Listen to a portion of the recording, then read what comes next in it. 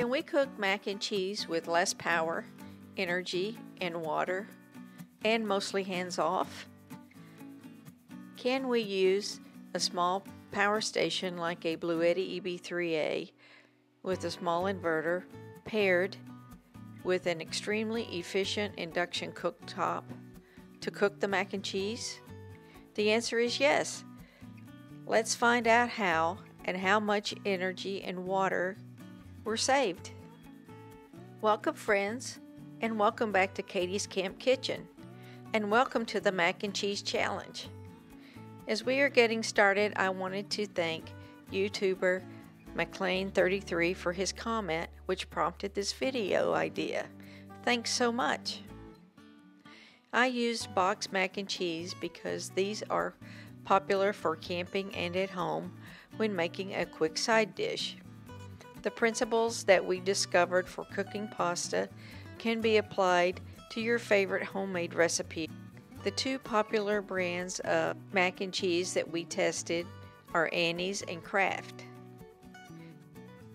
For equipment, we will be using the following: a Bluetti EB3A portable power station that has a 600 watt inverter and 268 watt hour capacity, a NuWave Pick Gold portable induction cooktop.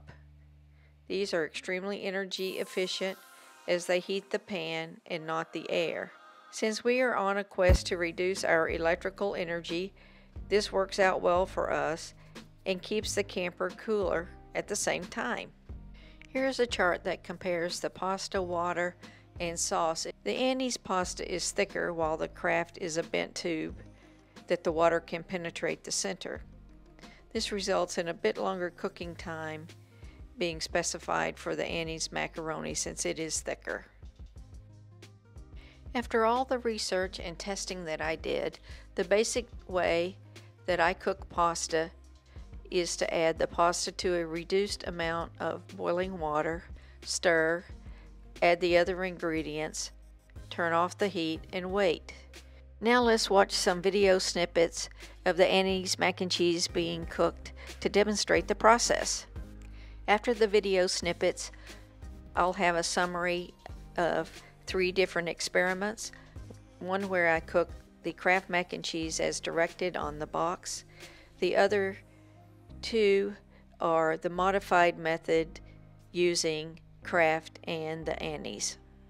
Today we're going to figure out if we can cook this Annie's mac and cheese with less water and therefore less energy.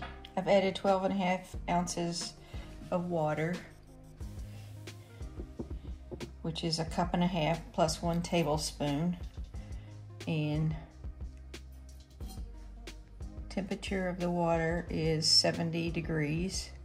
I'm going to plug in induction cooktop. It automatically turns to 1500. We want to get that to 600 so we can push watts. Sometimes that doesn't work. If it doesn't, just hit clear and then 600. And we want to make sure we're on medium or lower. If we go to medium high, it will make this overload because this is 600 watts in its native configuration, and that's what we want to use if possible. Okay, so let's get going. We have just 43 watts, which is the standby, so we're going to hit start.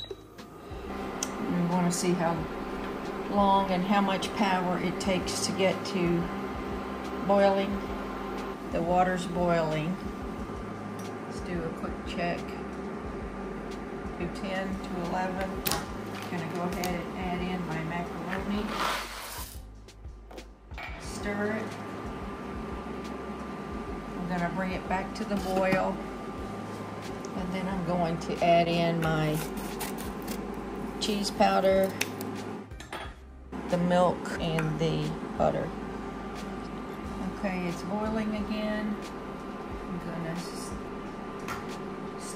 just stir that. Going to add in my butter,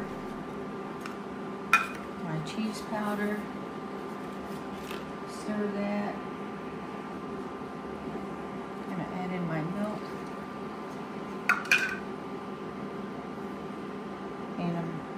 go ahead and shut the power off.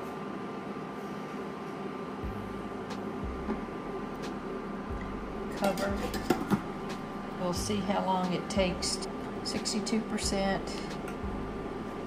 11 minutes so far, 73 watt hours, and I'm going to go ahead and cut this off now to save the standby power. 27 minutes later. Let's check it now. We're at 160 degrees.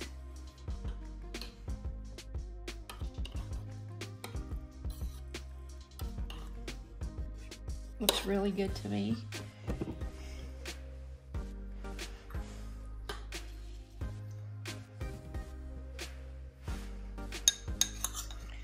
Let's taste it. To me, that's the perfect consistency. This Annie's mac and cheese is a little bit thicker in the shell than the Kraft Mac and Cheese. We're gonna cook that one too, and I'll put the results up. But this is perfect. This tastes just like when I cook it on the stove top per all the directions. As someone raised in the South, all I need to do is add a little bit of pepper and we're done. And I give this a thumbs up. So let's just get our final numbers again. Gonna turn the power station back on. We're 60%, so we used 40%. I have to turn this on to actually get the power readings. So we used 75 watt hours. That is phenomenal. It does have, just a small amount of liquid in it. I actually like it that way. The other thing is, it's not stuck to the pot at all. Now let's look at the test data and compare the results. For the experiments, as shown in the first column, data was measured and recorded for the pasta type, the water temperature, sauce components, time and energy as the cooking progressed, and finally the energy and power used. Now let's look at the column headings. Kraft Mac and Cheese was tested per the box instructions as shown in the second column. The third column shows the data when Kraft was made using the modified instructions. The fourth column is the Annie's mac and cheese data for the modified version as well. The fifth column shows the key parameters that were modified and caused the resultant reduced energy and water. This modified method of cooking mac and cheese is a great place to start for your own mac and cheese. In the end, these small modifications drive a greater than 3x energy efficiency and water efficiency. Less than 1/3 of the energy and water are used to make the mac and cheese this way.